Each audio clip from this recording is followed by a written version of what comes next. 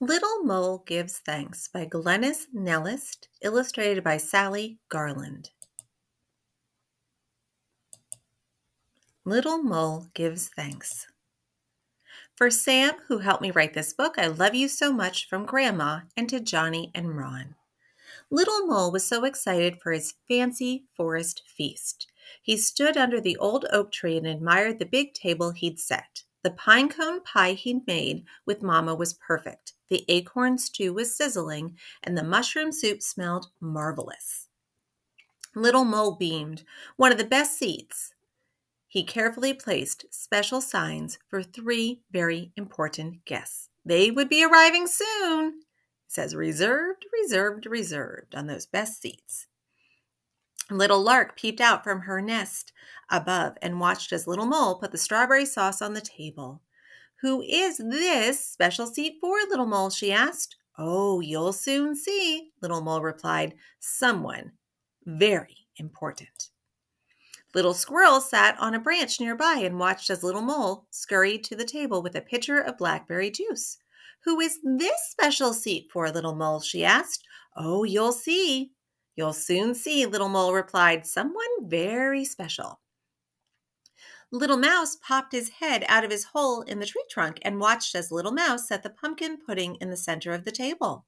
"Who is this special seat for, Little Mole?" he asked. "Oh, you'll soon see," Little Mole replied. "Someone very important." At last, everything was ready. Little Mole brushed his hair and took off his apron. He was all set to welcome his 3 special guests. They would be so impressed with his fancy forest feast. Little Mole beamed in delight as the first important guest came down the path. It was Principal Porcupine. But before Little Mole could take her to her special seat, Principal Porcupine shook her head and said, "Oh, Little Mole, I'm so sorry. I have an event at school. I can't come to your fancy forest feast." Little Mole was so disappointed, but he cheered up when he saw the next important guest arriving.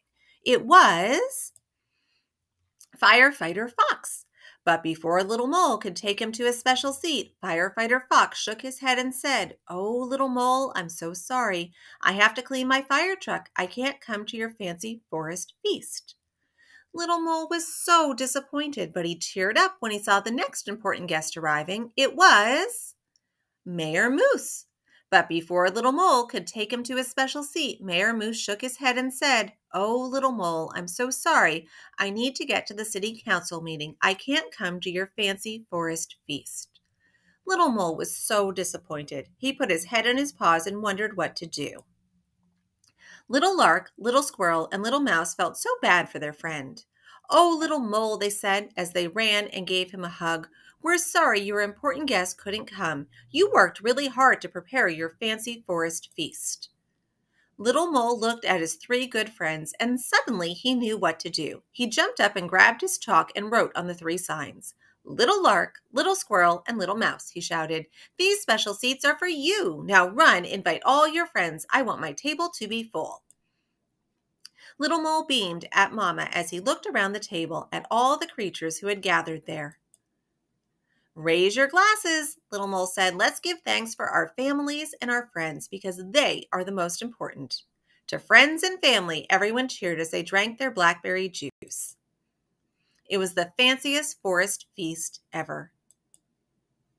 How to plan your own fancy forest feast. Where? First, decide where your fancy forest feast will take place. It doesn't have to be in a forest. It could be in your backyard, a local park, your grandparents' backyard, or even your house.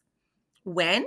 Decide when the feast will happen. What day and what time work best for you and your guests. Who? Brainstorm who you're going to invite. Is it just for your family, or can you invite friends and neighbors too? Make a list. How? Now for the fun part. Once you've figured out where, when, and who, you're ready to work out how. You'll organize your feast and what you'll include. Make and deliver your invitations. Plan your recipes like turkey or leaf-shaped sandwiches. You can use shaped cutters, Thanksgiving snack mix, fresh raspberry lemonade, and pinecone porcupines.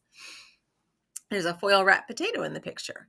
Think about how you want to cover the table. If you don't have a tablecloth, can you make a colorful table covering from paper? Decorate it yourself or have all your guests write what they are thankful for on it. Make each guest a placemat with their name.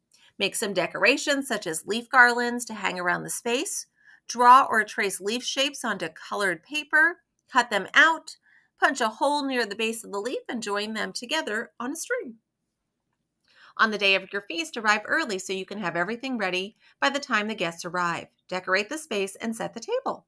Place the food items in the middle of the table. Everyone will need a placemat, a plate, a napkin, eating utensils, and a cup. Set them out like this. Welcome your guests. As you eat, invite people to share what they are thankful for. Be sure to leave the space nice and clean when you are done. And thank everyone for coming. Have fun. There's our author and our illustrator. Glenys Nellist is the author of multiple children's books, including the Little Mole series. She's also the author of the best-selling 'Twas the Evening of Christmas and the popular series Love Letters from God and Snuggle Time. Her writing reflects a deep passion for helping children discover joy in the world.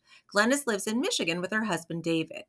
Sally Garland was brought up in the small town of Alness in the Highlands of Scotland and studied illustration at Edinburgh College of Art. She currently works in Glasgow, where she lives with her partner and young son. Sally has loved drawing and has had a passion for children's literature and illustration since she was young. She now has many years of experience working as a children's illustrator. Her current influences include vintage picture book illustrations from the 1950s and 1960s. Thank you for listening. I hope you enjoyed Little Mole's Feast.